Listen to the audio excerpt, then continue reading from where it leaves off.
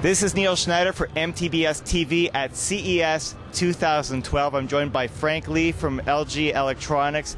And, you know, 3D is clearly huge here at the LG exhibit, and we're going to go station to station to find out what LG has on display. Welcome to the program, Frank. Oh, thank you, Neil. I appreciate it. Now, as I mentioned, there's a lot of 3D televisions here. Maybe you could tell us a bit about what LG has on display today. Well, we're really excited, Neil, because we've been playing with 3D for many years, and of course in the commercial display space. And last year we came out with Cinema 3D, and at that time it was the next generation of 3D. We continue to build on that history and legacy. We've really come to a point where we've really tweaked and modified the 3D experience, so it really is an immersive experience that is comfortable. And what we've done is really just modified how the algorithms and the engine behind the TVs are giving that precision and control to you, the user, through depth control, whether it's 2D to 3D conversion or 3D itself. Okay, so before we go into the depth control, there's, up until recently, the dominant technology in the television space were shutter glasses, and I take it LG has decided to go a different route. Yes, as of last year, we made that shift because there's two things. One, consumers, everyday people, my neighbors, myself, we were being exposed to Cinema 3D in the theaters. And that's where there's a little play on our technology, Cinema 3D. So the whole idea is we brought that cinematic experience into your home. That's important. And number two, we found that the overall experience of using passive technology was far more accurate and more precise. And again, when you look at the consumer, it's all about what the consumer is looking for and the experience. And as you and I know, Cinema 3D or 3D itself is the whole evolution of picture quality, and we feel that the passive route is the best way to take it. Excellent. Now, on the topic of the TVs, you mentioned depth control, and I'm having trouble wrapping my mind around it. So I know that two things are very popular in 3D. There's 2D, 3D conversion, where you have traditional content that is converted to 3D, and then you could have native content. So let's say a game console with a 3D game or a PC with a 3D game. Right. Can you describe a bit what your depth control does, how it fits in with both scenarios? Yeah, that's an excellent question, Neil, because a lot of people are concerned about content, and there's more studios and even Hollywood, and they're coming out with more and more 3D content, but you can tap into your existing library of video games or movies because of the 2D to 3D conversion. At the same time, there's a lot of new native 3D content. LG overlays, whether you're going to convert or you have native 3D, LG overlays that with its own additional algorithms, programs and software that allows you to modify that overall experience. Because, I didn't know, but there's like a single percentage of the world can't actually see a 3D image because of either they've grown up with some deficiency in their vision or an injury, and so that really told us, oh, the 3D experience is a very personal one. So whether you're going to play a game or watch a theater or sports, you're able to go into presets that modify and enhance that 3D experience, or you can customize that experience through depth control. So all these capabilities are available to you whether you're converting from 2D to 3D or 3D content in itself. So what I'm gathering is, let's say you're playing a 3D game or a stereoscopic 3D game or watching a 3D movie. Let's say it's a native film. If you're dissatisfied with the way that 3D is looking, you could actually use LG's additional tools through the TV to modify it to get more fine-tuning to your personal taste. Is that correct? That's absolutely correct. One way to look at it is, you and I may go into a movie theater and you may prefer to sit closer up, and I would love to sit further back. We also start off with the midpoint and then we work from there. So, LG presents to you the best 3D experience initially, and then you can go and modify. Do you want the depth of the images more pronounced, or do you want it to be more subtle? It might vary. If you're playing a golfing game, maybe you do want it to be a lot more richer. But you're playing a game like NHL, like a hockey game or a football game, you want to tone it down because there's a lot of action going on. And again, everyone's getting more attuned to it, having a fluency with 3D, but it's still a new experience for the larger audience out there. Now, one of the benefits of 3D technology is it it may serve more than one purpose, because you can separate a left and right view.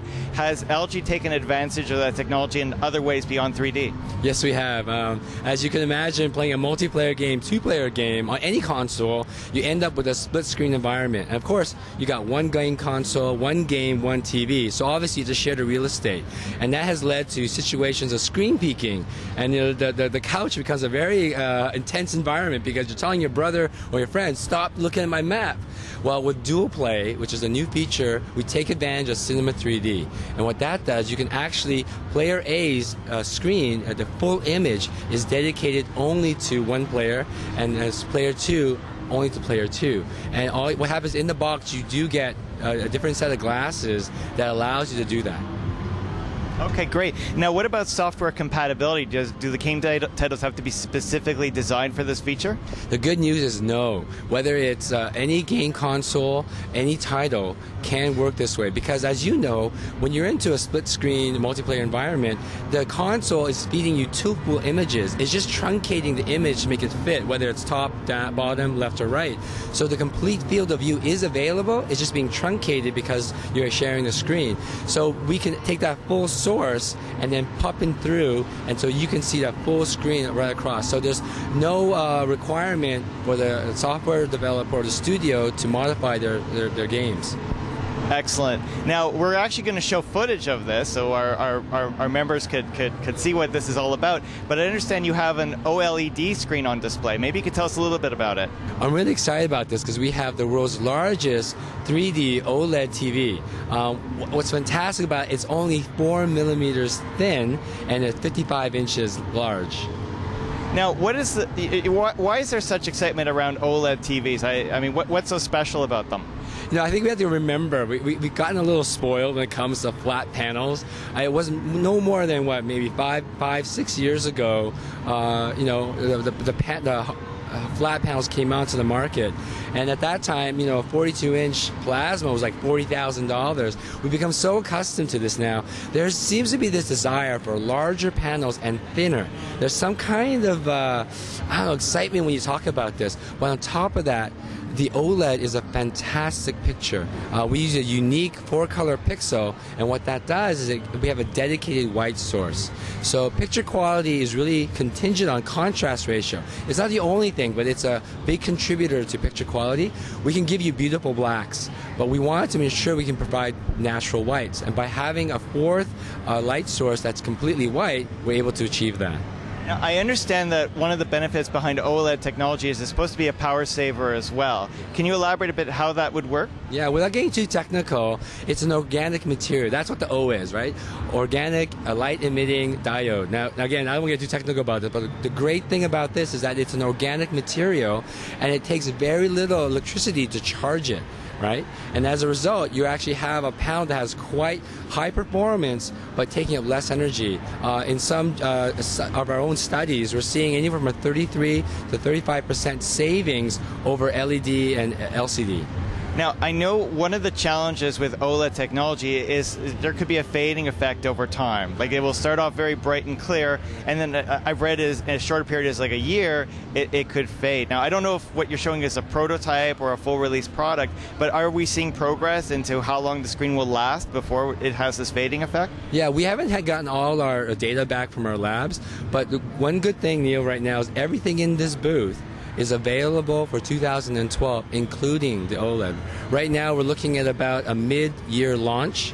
A lot of buyers are coming through here, and that could change its availability as more and more orders are being received. Now, in regards to the screen quality or the life of the panel, right now, because we have this 4-pixel configuration, and also the way we construct it, we have a very unique way of doing it. It's only 3 layers with a substrate, and this has not only allowed us to reduce the cost of manufacturing, but also being able to extend the life of the performance of that picture. When we get more details from our labs, I'll be able to share with you how we do this. But right now, we are ready to go into mass production with this unit. In your opinion, do you see it as a long-term durability compared to the other panels in the market?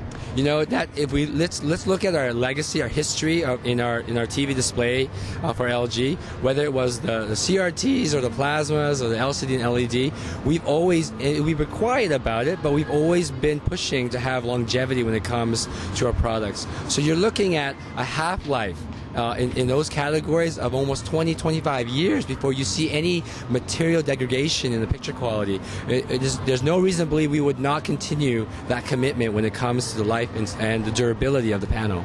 Excellent. Now, just one more question for you, actually a two-part question. Can you, this year for 2012, can you give us a size range of the TVs that we could expect, 3D compliant TVs with your flame, the polarized technology? And what price range can we look at? Well, again, really exciting. I mean, consumers are telling us they want bigger. So you're going from 47, there are some at 42, but it really starts at 47 all the way up to 85 inches when it comes to 3D. So Cinema 3D will be available across those sizes as well as our smart capabilities. And price ranges, you're looking at probably, well, let's take out the 85 inch right now because that's sort of an outliner right now. But in our sort of 55, 57, 60 inches, you're probably looking at a introductory price about 35, 4,000, depending on the feature set, all the way down to about $1,500. But the beauty of the electronics world is that upon launch and then as the days go by, you're going to just see the price come down to more and more reasonable values as more and more consumers and as the demand grows.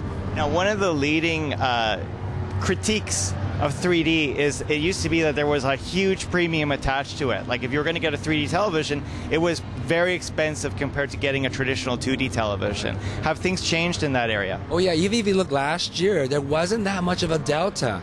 And a lot of consumers were ending up buying a 3D TV without even noticing that there was such a marginal difference. This year, again, the bulk of the TVs are also smart and 3D, and people are not noticing the difference. You're looking at a 55-inch TV between $1,500 to $2,200, depending on its feature set. That is not going to cause any sort of, ooh, I got to look at my budget. I mean, right now we've sort of come to a point where that's what we expect prices to be at right now. And actually, one more question for you in relation to content. That's the other issue with 3D. People say, hey, there's not enough content. Great looking TV, but what am I going to do with it? Have things changed in that area too? Yeah, again, you look across the global market, various regions have done really improved in terms of the content being available. Some regions around the world, they already have 2 or 3 24-hour sources of 3D content. We see amazing things happening in North America, and that continues to happen. I think what's incredible is that there's a growing fluency, not just with TV broadcasters, but the creative community. And people are doing a lot of experiments. Look at yourselves. You really are a pioneer and setting sort of the tone and the need for it. We have a Canadian himself, James Cameron, really pushing the need for greater investment and the development amongst his peers. I think we're going to see that really materialize in an exponential rate starting with this year as well. Excellent. Oh, we're going to speak with you a bit more, but we've been speaking with Frank Lee from LG Electronics, and of course we'll be back with more from CES 2012. This is Neil Schneider.